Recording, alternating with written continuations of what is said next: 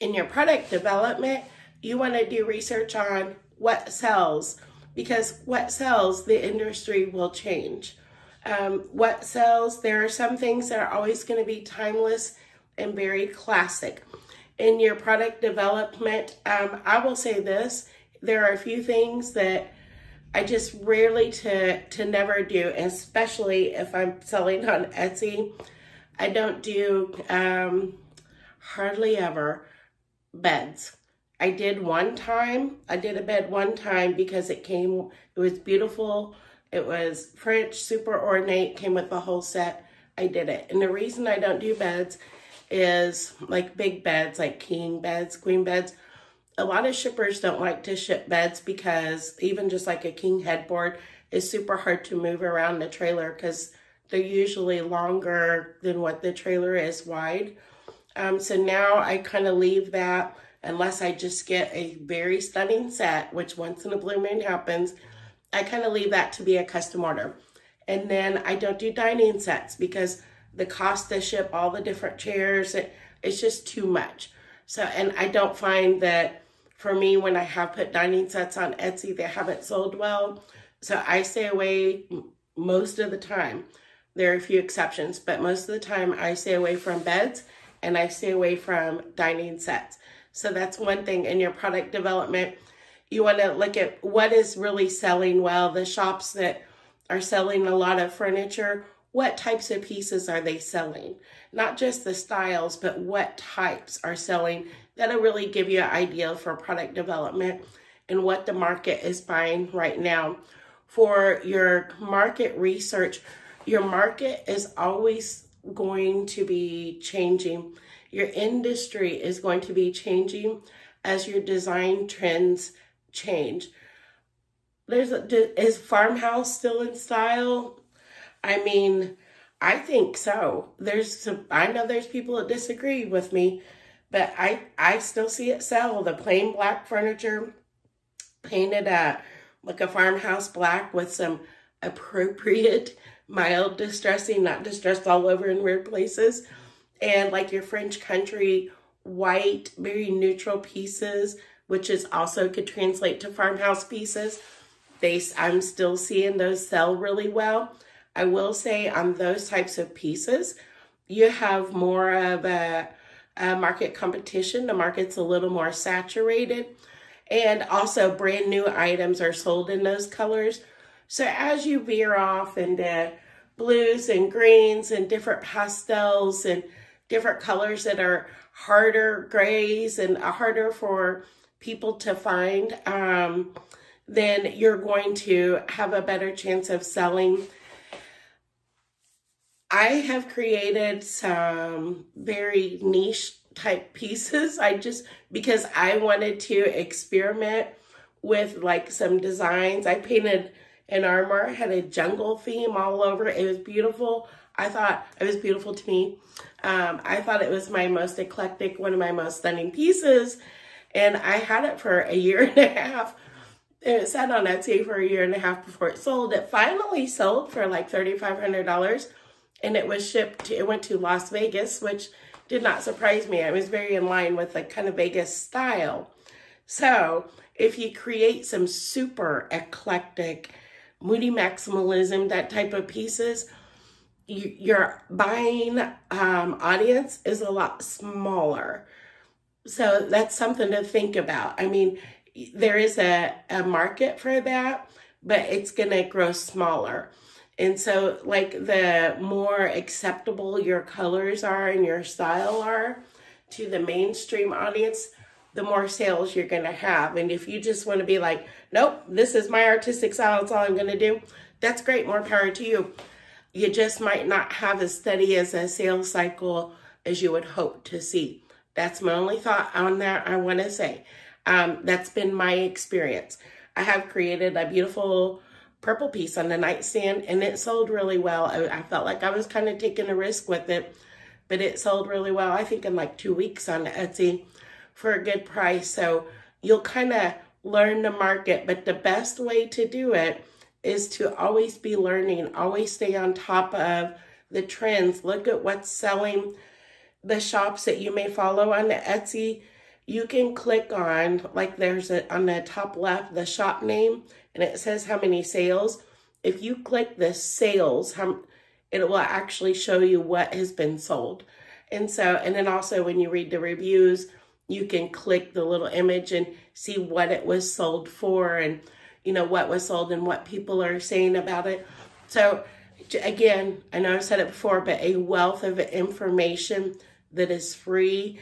I'm just like ever since I started for a few years ago, almost on a daily basis, I am checking the market and looking at what is selling. I don't spend all day on it. I don't even spend an hour on it. Like 15, 20 minutes a day, I'll be looking through, seeing what's selling. If I want to go price a unique armoire or a big hutch or something, I'll see what's out there like it, and I'll kind of use that. I don't find anything like it. I'm usually going to raise my price a little higher than what is out there, because that tells me I have a really unique piece.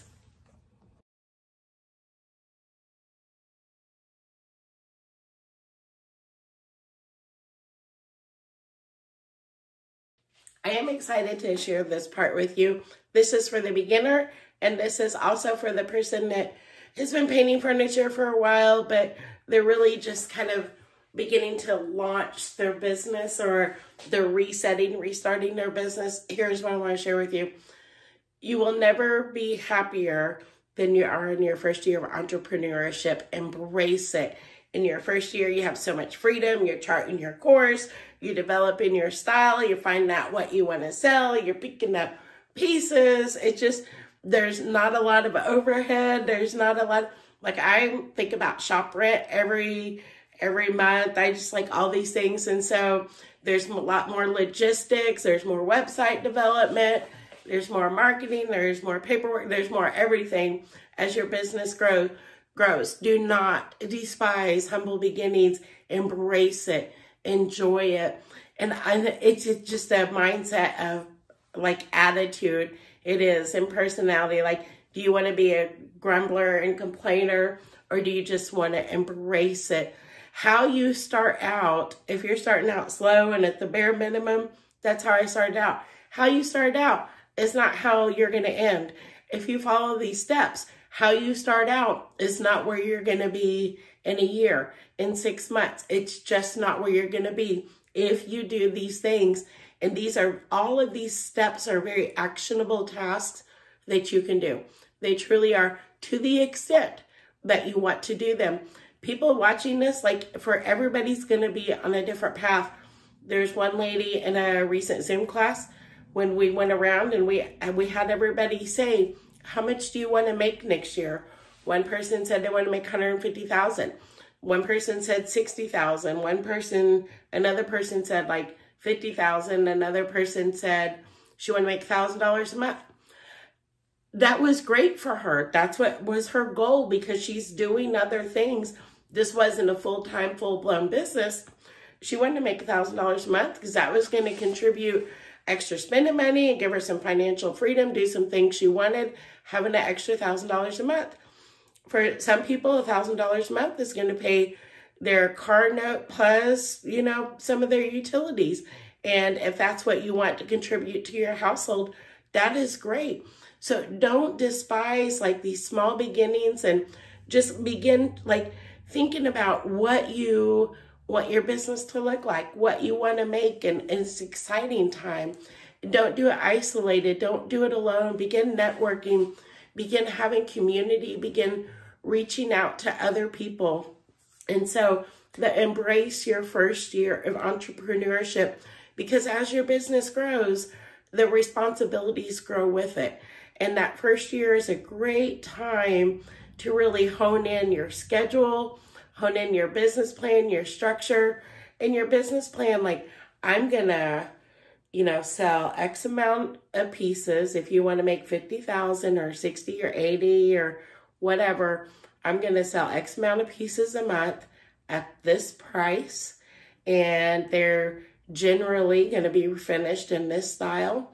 This is where I'm going to sell them. And so if you want to have these things in mind, I'm going to use these 3 methods to market.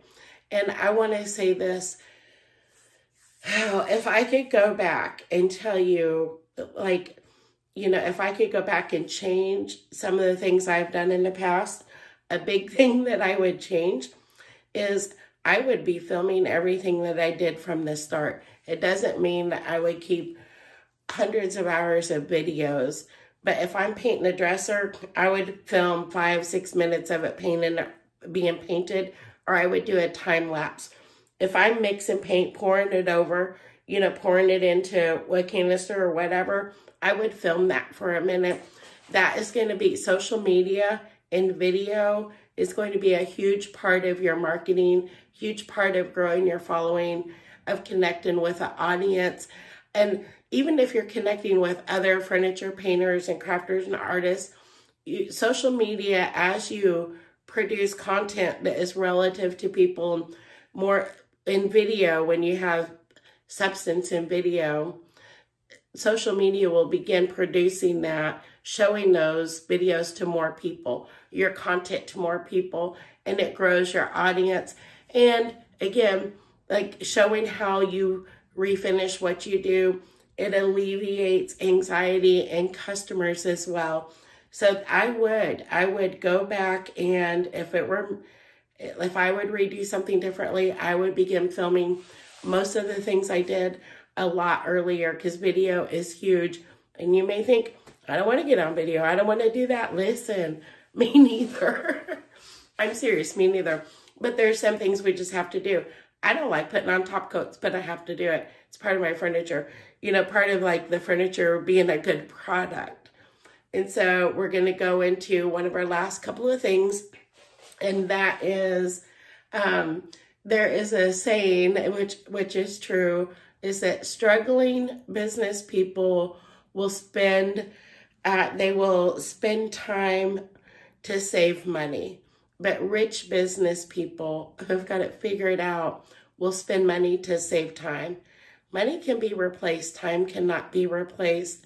I have somebody that comes in a few hours a week and works at my shop. Brenda, she's wonderful. She'll come in, she'll prime pieces. She'll put on some top coats. She'll prep them. She'll clean and scuff sand them. And I go in and paint.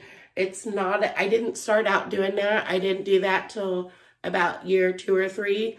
But in hindsight, I would have done that earlier. Even if you pay somebody, a high school person or a retired person, Brenda is a retired person.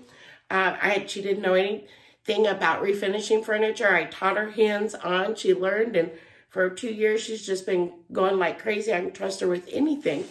And so, like, if you can sell a piece of painted furniture for $2,200, $2,500, and you can, then if you can have somebody come in and prime and paint, or not prime, but come in and not paint, but prime, clean them up for you and prime them, or put on the liquid sander or sand them for you, and you come in and do the artistic paint finish for the style you've developed.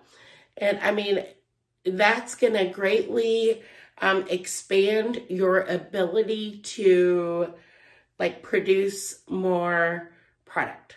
And you want to produce more product to produce more income. So I might pay Brenda $150 a week for working, 8 hours or so.